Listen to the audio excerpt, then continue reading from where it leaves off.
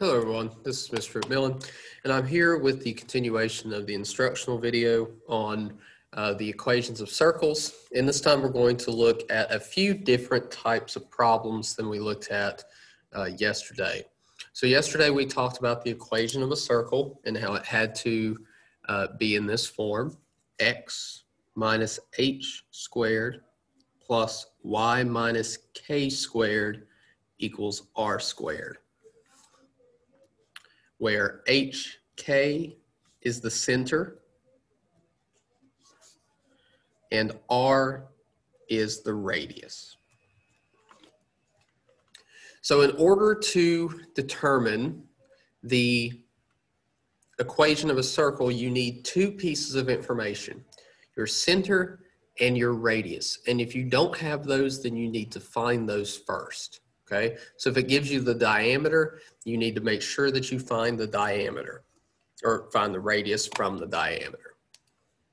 So let's look at number 9. It says the ends of a diameter are -2, 4, and 2, 6, and it wants us to write the standard equation of a circle.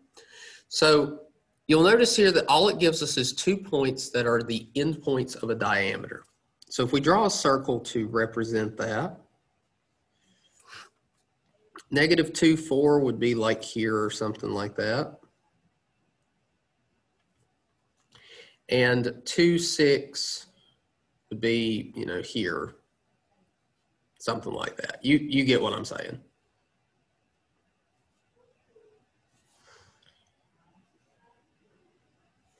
Okay, so you have your endpoints of the diameter there. And remember that for your diameter, the midpoint of the diameter is always the center. So in order to find the center of this circle, we need to find the midpoint of these 2 points. Now, when we do that, if you remember when we talked about midpoint formulas, we labeled these with x1, y1, x2, y2. And our midpoint formula is given to us by x sub 1 plus x sub 2 over 2, y sub 1 plus y sub 2 over 2. Okay? So in this case, M, our midpoint, is our center. So the center, and we plug into our midpoint. x1 plus x2 would be -2 plus 2 over 2, comma. Then we do y1 plus y2, so that would be 4 plus 6 over 2. -2 plus 2 gives you 0 over 2. 4 plus 6 gives you 10 over 2. So your center ends up being, when you divide these, 0 divided by 2 gives you 0. 10 over 2 gives you 5. So your center is 0, 5. Now, that's not the only piece of information we need. We also need our radius. Now, there are a couple of ways that you can do this. You can use the distance formula, or you can plug in a point and the center into this equation and figure out what r squared is. So if we use the distance formula, we end up with r equals, then we take the square root. Now the radius always starts at the center and goes to an end point on the circle. So we can choose either one of these points to use with our center to find the radius. So I'm going to use 2, 6. So I do the x2 minus x1, which is 2 minus 0 squared, plus, and then I do y2 minus y1, so 6 minus 5 squared. And then I just simplify this. So 2 minus 0 is 2. 2 squared is 4. 6 minus 5 is 1. 1 squared is 1. So this gives me the square root of 5 for the radius. Now we have our center. Now we have our radius. So now we just need to plug those into the equation. So x minus h, our center is, our x coordinate of the center is 0. So our h is 0. And x minus h just gives us x squared in that case. Plus, and then we do y minus k, Well, the k here is positive. Remember, when you put it in the equation, it'll have the opposite sign. So that means that in the parentheses, we should have y minus 5 squared equals, and then we're going to do r squared. Well, if you square that, the square root and the square cancel, and all it leaves behind is the 5. So your equation there is x squared plus y minus 5 squared equals 5. So let's look at number 10. Number 10 is the same type of problem. The ends of a diameter is -4, -1, and -2, 5. So again, to find the center, or to find the center, we have to find the midpoint of the diameter. So we label x1, y1, x2, y2. And our center is the midpoint formula. So we do the x's added together, so -4 plus -2 over 2, and then comma, and then our 2 y's added together, divided by 2. So you get -4 plus -2 is -6 over 2. -1 plus 5 is 4 over 2. And if you can simplify those fractions, do so. -6 over 2 gives you -3, and 4 over 2 gives you +2.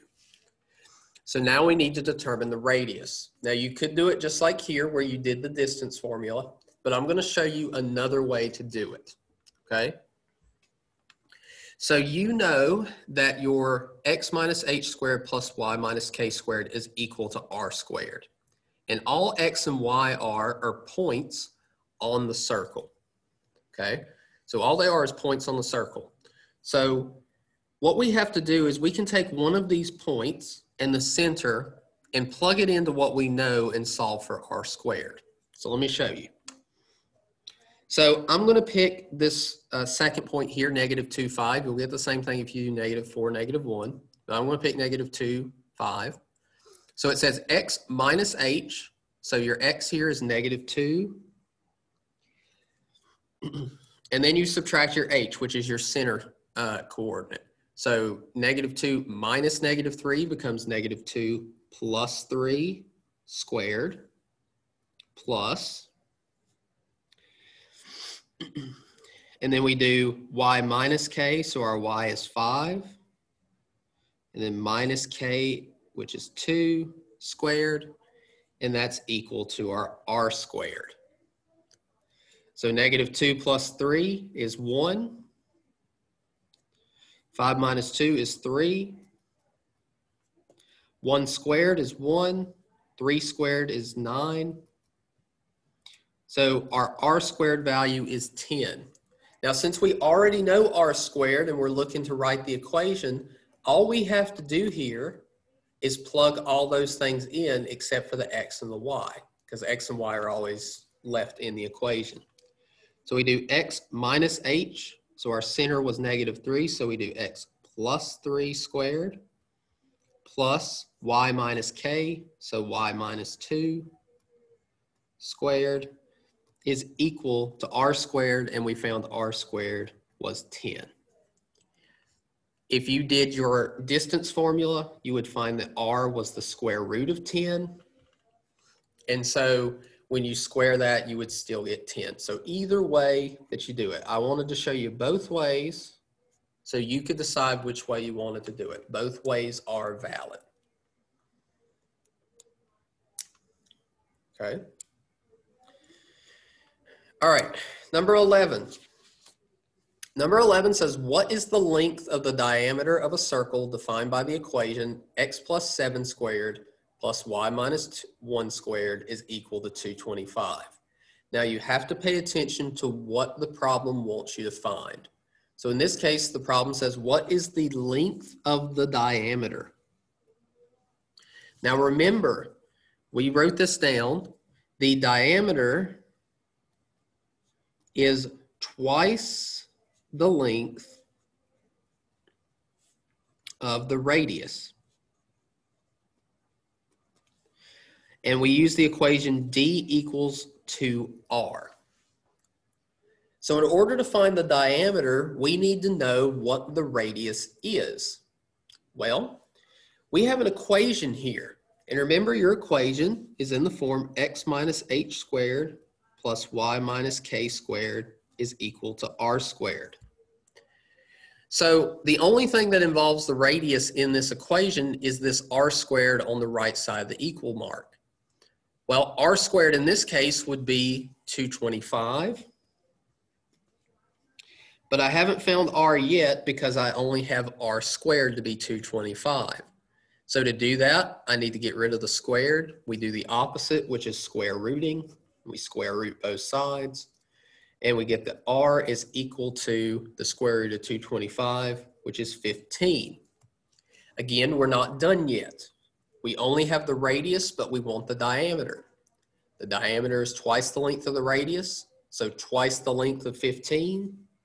D equals 2r, so D equals 2 times 15, so D equals 30. So make sure you pay attention to the problems, okay? Pay attention to the problems. All right, number 12, it says to write the equation of circle A if the center is -6, -2, and the diameter is 14. So remember, to write the equation,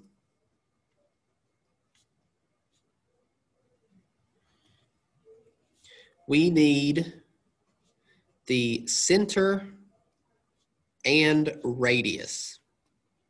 So do we have a center in this problem? Yes, the center is -6, -2. So h comma k is -6, -2. That's our center. Do we have a radius? No, not yet. It says the diameter is 14. That is not our radius. However, we do know that the diameter is equal to 2 times the radius. So if our diameter is 14, what would be our radius? Well, since the diameter is twice the length of the radius, we know that the radius has to be half the length of the diameter. So we have to divide it by 2, and we get that our radius is 7. Now we have our center, now we have our radius, so we plug it into the equation x minus h squared plus y minus k squared equals r squared. So x minus h, remember your center and your center and your equation will have opposite signs. So here you would have x minus -6, which would be x plus 6 squared plus y. And then here's a negative, so in our equation it has to be positive, squared equals r squared, which is 7 squared. Simplifying that, you get your equation is x squared plus y plus 2 squared equals 49. And I will tell you that on other questions, it'll try and trip you up because they will also have the answer choice that's 14 squared here. Okay, so they'll have the one that's 14 squared instead of 7 squared. So you have to make sure that you have your radius, not your diameter. All right, number 13, write the equation for a circle that has a center at -1, 4 and a point on the circle at 7, -2. So again, we need the center and radius when we write an equation. We have our center, but we don't have the radius. So how can we find it? Well, we know the equation has to be in the form x minus h squared plus y minus k squared equals r squared. So we have h and k and we need to find r. So that would mean that we need to find x and y. Well, remember we said that x and y are any point on the circle. And does the problem give us a point on the circle? Yes, it does. So our center is HK and our point on the circle is XY. So now we need to plug that in to find r squared. So we have x minus h squared, that's our first thing. So we have 7 minus negative 1, which just becomes 7 plus 1 squared, plus, then we do y minus k squared, so negative 2 minus k, which is negative 2 minus 4, and then squared, is equal to r squared. 7 plus 1 squared is 8 squared. Negative 2 minus 4 is negative 6, and then squared is equal to r squared. 8 squared is 64. Negative 6 squared is 36. Remember, negative numbers squared are still positive. And then we get that r squared is equal to 100. Now, since your equation requires it to already be an r squared, you don't need to square root this, okay? Because what you'll have to do is when you put it in the equation, you'll just have to square it again. If you are curious, the r is equal to 10, because that's the square root of 100. But we're just going to focus on r squared. So we have x minus h, so x minus negative 1, x plus 1 squared, plus y minus 4 squared is equal to r squared, which is 100. We did a similar thing up there in number 10 to determine that, so, you know, it's a completely valid strategy. All right, then our last one here. Number 14 says select all points below that lie on the circle with the equation x plus 5 squared plus y minus 6 squared is equal to 16. So if we look here, we see we have a bunch of points listed here. Now, remember that x, y is a point on the circle. So we need to plug these x and y values into the equation and see if they equal 16. So for instance, negative 3, 8, our x is negative 3, so we would put negative 3 plus 5 squared plus, and then y minus 6 would be 8 minus 6 squared is equal to, now negative 3 plus 5 is 2, so that's 2 squared. 8 minus 6 is 2, so that's also 2 squared. 2 squared is 4, so 4 plus 4 is 8, which does not equal 16. So we would not select the first point because it does not lie on the line. Let's look at the next one here. Negative 5 plus 5 squared plus 6 minus 6 squared. Negative 5 plus 5 gives us 0 squared. 6 minus 6 gives us 0 squared. So that's just 0, which is clearly not 16.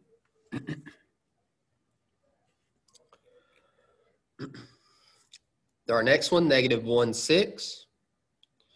So we have negative 1 plus 5 squared plus 6 minus 6 squared. Negative 1 plus 5 is 4. So 4 squared. 6 minus 6 is 0. So 4 squared plus 0 squared is 16 plus 0, which does equal 16.